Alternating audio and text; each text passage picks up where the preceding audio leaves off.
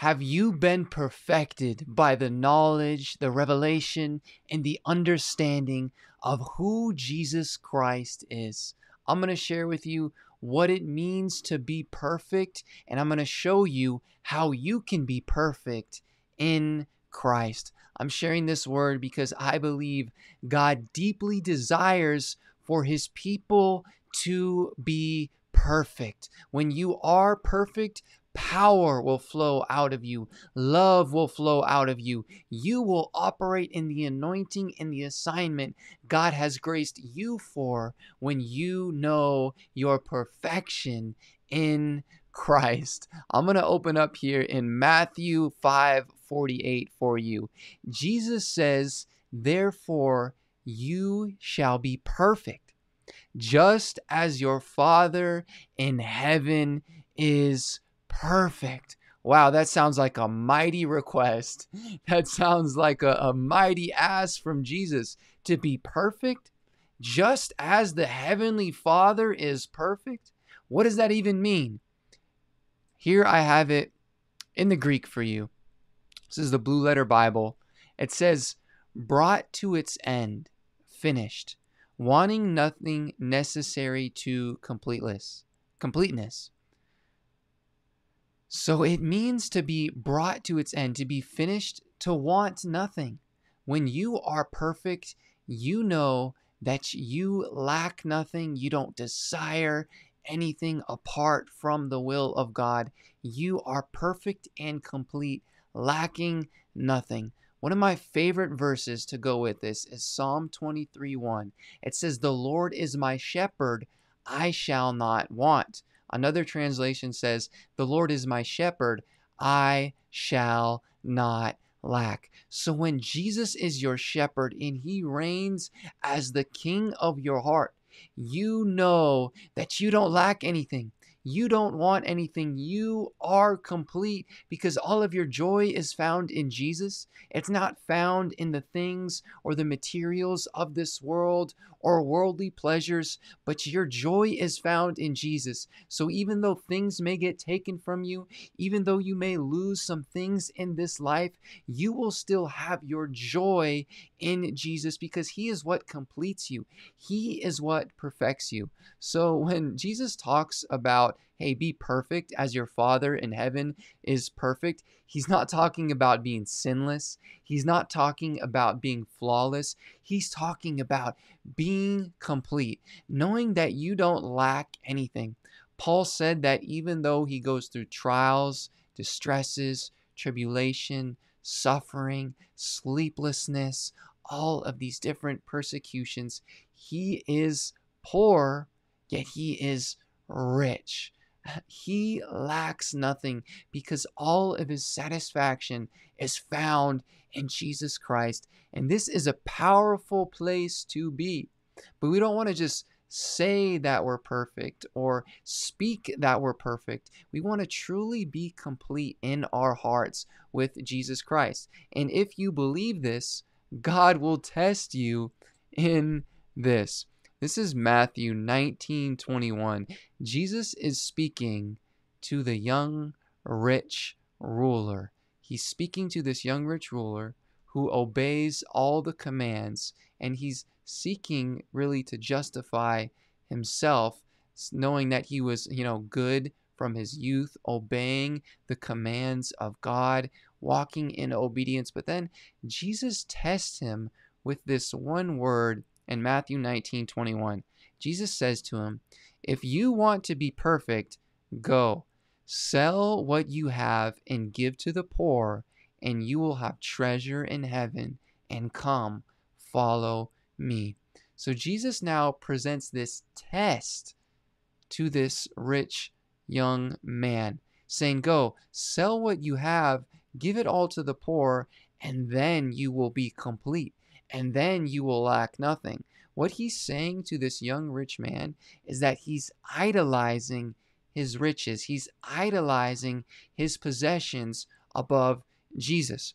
On the other hand, it's not bad to have a lot of riches. It's not bad to have a business and be successful working for the glory of God. But if God calls you to give and you can't give, Yeah, there's an idol in your heart. So God is not telling every single Christian to go and sell all that they have and give to the poor, so that way you have nothing and you have no money to pay your bills. What he is saying is, don't have any idol in your heart. Don't place anything above him. God may call you into business and he may bless you with a lot of finances, but this is for those who are good stewards.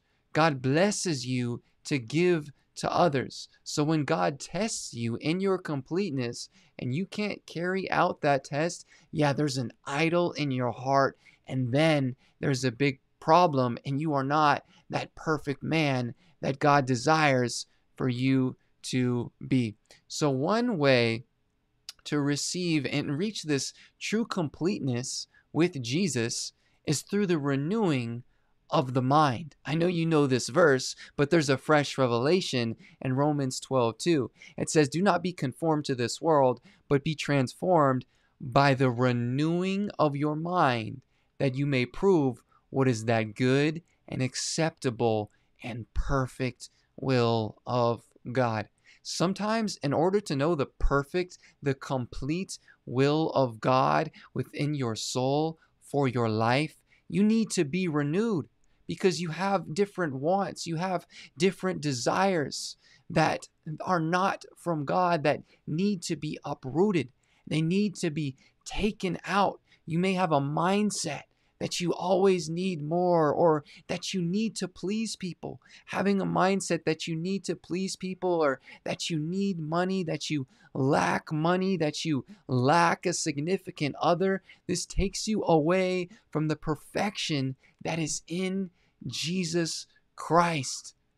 So you need to be renewed in the mind continually, walking in repentance. Repentance means to change your mind. It comes from the Greek word metanoia. Meta mean to change, noia mean the mind. You need to be renewed in the spirit of your mind, refreshed, renovated in your thoughts daily, to bring you more and more towards the knowledge of this complete man. Because Jesus said, "I came to give you life and give you it more abundantly." Jesus has an abundant life for you, but this thief is coming to steal, kill, and destroy some thoughts in your mind. He wants to give you a mind of lack, saying that you need this. I need this boyfriend. I need this girlfriend. I need this relationship. I need this job. I need this upgrade. I need this nicer car. I need this new thing. I need this vacation. I need this. And of course, to say these things aren't bad, right? It's not bad to be in a relationship. Of course, it's not bad to have a marriage. It's not bad to have a nice car. It's not bad to take a vacation. But what place is it coming from in your heart?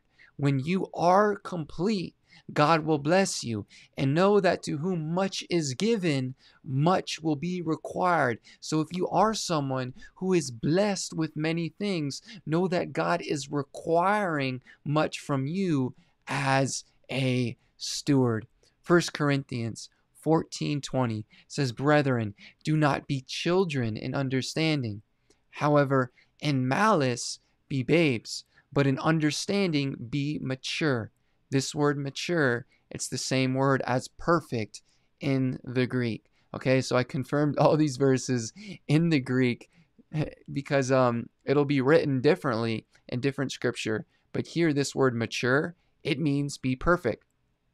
So you don't want to be a child in understanding. In understanding, you want to be rich. One of the spirits of God in Isaiah 11 is the spirit of understanding, the spirit of knowledge, the spirit of the Lord, right? The spirit of counsel. You want to be rich in the understanding and the knowledge of Jesus Christ, pursuing him with your whole heart. Be rich, rich, rich, rich, rich in this. But in malice, in anger, in frustration, right? Be babes, right? Don't have this. Don't fellowship with these things. You don't need these things. Amen. So in understanding, be perfect, just as your Father is perfect. Be complete, right? Always grow in understanding. James 1, verse 3, it says, knowing that the testing of your faith produces patience. So if you do believe, again, that you are perfect or complete, you're still going to go through a process. God will still refine you, because gold, it can get impurities come forth when gold goes through fire. When precious stones go through fire, they get carved out greater. This pressure builds this diamond. But when the wood, the hay, the straw goes through the fire, it gets burned. So even though you may be complete and perfect, you're still a human being going through a process. There's still a process to your life. There's a process for God to give you the desires of your heart, but you always must be renewed in your mind and test your desires. Who is it really for? Is it for you, or is it for the kingdom of God, Jesus Christ, and his glory? So, knowing that the testing of your faith produces patience, meaning endurance, perseverance. Verse 4, but let patience have its perfect work, that you may be perfect and complete, lacking nothing.